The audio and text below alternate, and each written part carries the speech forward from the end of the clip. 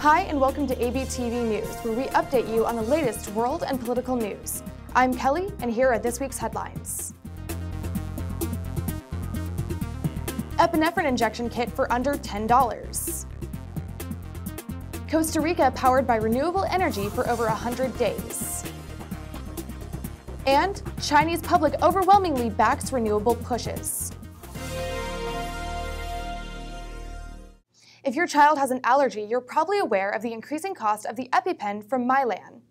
A Miami Valley doctor wants parents to know they have alternatives to the costly EpiPen. Dr. Marcus Romanello is the Chief Medical Officer and the Emergency Medicine Physician at Fort Hamilton Hospital in Hamilton. He knows all too well how scary it is for parents of children with allergies.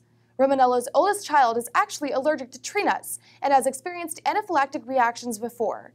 According to Romanello, the number of children with food allergies has spiked over the past decade or so, which is why he took note when he saw the skyrocketing price of EpiPens. Mylan's decision scares Romanello because this sudden rise in cost is alarming. He worries about the parents that are, quote, literally having to choose between carrying a life-saving device and putting food on the table.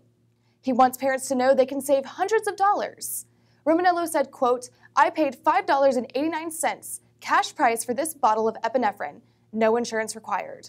That's less than $6 for the life-saving medicine. Add an Altoid 10 and a syringe and you've got an epinephrine injector kit for under $10. All you have to do is attach the needle, pop the top, and draw up the prescribed amount. However, you do lose the convenience of the EpiPen. He says when your doctor gives you the prescription, they can show you how to give the shot. To draw up the appropriate dose, it does require some degree of medical comfort. And according to Romanello, it's not a big deal if someone were to draw up a little too much. In a setting of anaphylactic reaction, too much is not going to hurt. Dr. Romanello hopes this will help families who might consider saving expired EpiPens that have passed their expiration dates to save some cash. School nurses are allowed to give the shots so you can bring the kit into your child's school. Costa Rica has powered its electricity grid for over 100 days entirely by renewable energy. The Latin American country has been run on renewable energy for 121 days and is now aiming for a year without fossil fuels. As reported by Inhabitat.com, last year renewable energy sources accounted for 99% of the country's electricity, and 285 days were powered completely by renewable sources. The majority of the nation's renewable energy came from hydroelectric power plants and a combination of wind, solar, and geothermal energy. In Europe, renewables account for over half of Sweden's energy. In 2015, Sweden's prime minister announced his country would work towards becoming one of the first fossil fuel-free welfare states of the world. Last year, Denmark's wind farms supplied 140% of demand in an achievement hailed as the key to stop global warming. Earlier this year, Portugal hit a significant milestone in its bid to become entirely reliant on renewable energy after running for 107 hours without using any fossil fuels. The nation previously relied heavily on coal and natural gas, but has made considerable efforts to increase its use of solar, wind, and hydropower in recent years. In 2009, an EU directive set a target of 31% share for renewable energy sources to be part of Portugal's energy mix by 2020.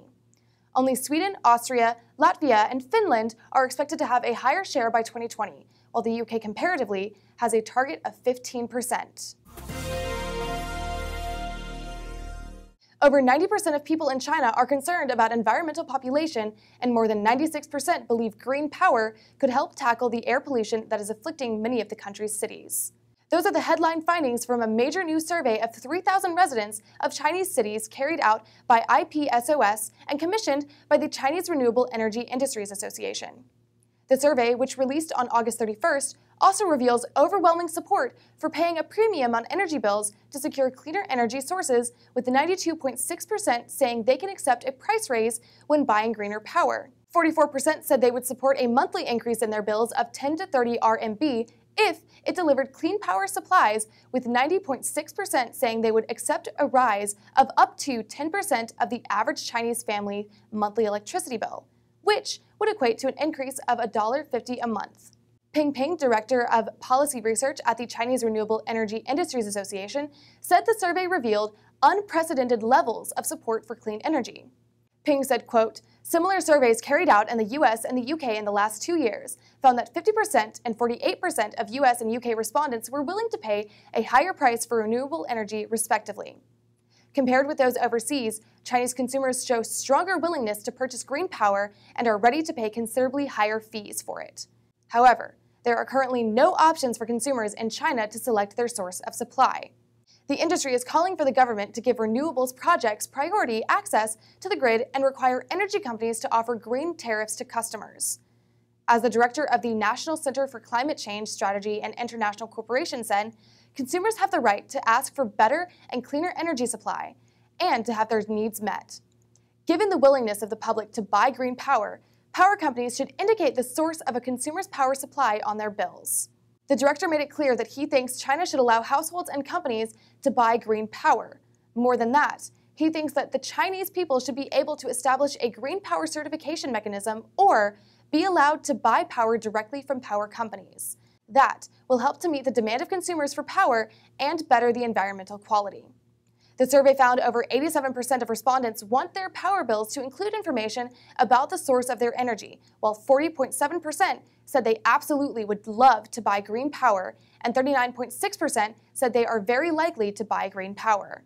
Christine Lin's executive secretary of the global REN21 Renewable Energy Initiative urged Chinese policymakers to accelerate the rollout of renewable energy. She said, quote, "The newly released study by Korea and IPSOS demonstrates that Chinese consumers understand the co-benefits of renewable energy. As documented by REN21's Renewables 2016 Global Status Report, China is the market leader in most renewable energy technologies. However, the growth of renewable energy in China, particularly in the PV and wind sectors, is being stunted unnecessarily as a result of the curtailment of renewables." Lenz believes that curtailment significantly reduces the profitability of renewable energy investments. In the long run, that means it could diminish the sector's investment appetite and potentially slow renewables deployment. As she said, these newly released findings provide the evidence that consumers are demanding renewables and are willing to pay for the co-benefits that they bring. The survey comes just days after new figures from China's National Energy Administration revealed renewable energy accounted for nearly a quarter of China's power generation last year, predominantly from hydropower. However, the data also confirmed that curtailment and grid connection issues meant 39 billion kilowatt hours of capacity sat idle last year. This has been Abtv News, and these were this week's headlines. I'm Kelly. Keep watching American Bollywood TV.